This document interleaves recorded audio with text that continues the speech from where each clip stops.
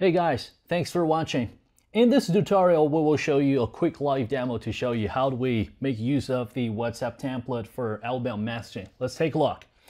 As usual, first of all, we shall log into the PC system as the super admin, and we're going to click on messaging. Over here, we will click on message channel. Make sure you already figure out the integration with your WhatsApp, or to be more precise, the integration between your PC system and Meta platform.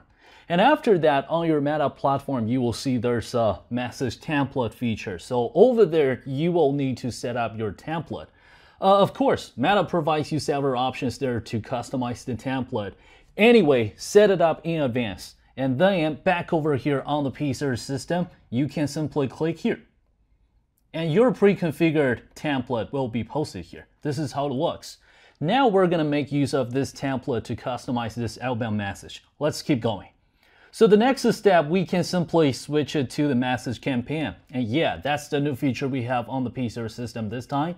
Now we can check on add, and here we go.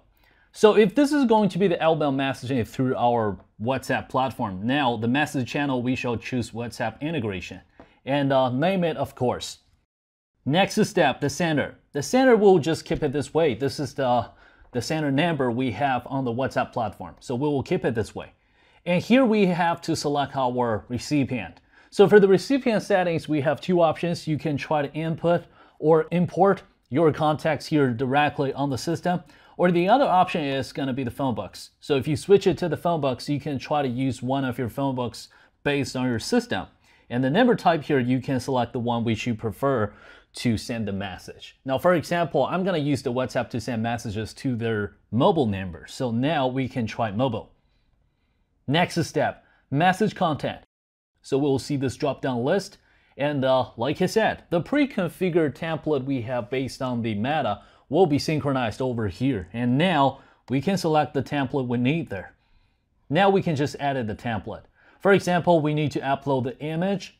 And also we'll see we have some variables. So you can also customize this template by using the variable you have here.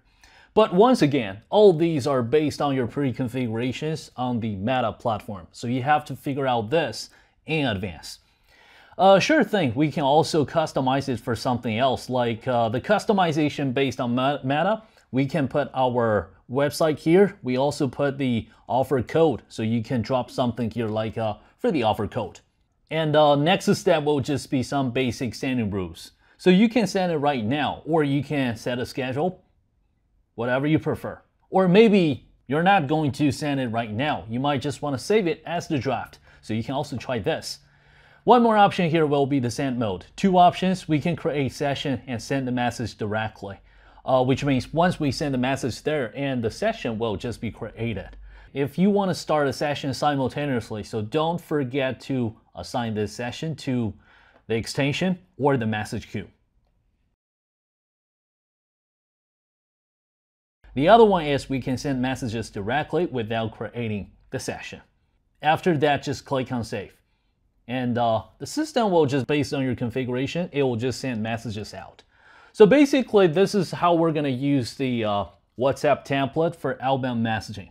Don't forget to give it a try, all right?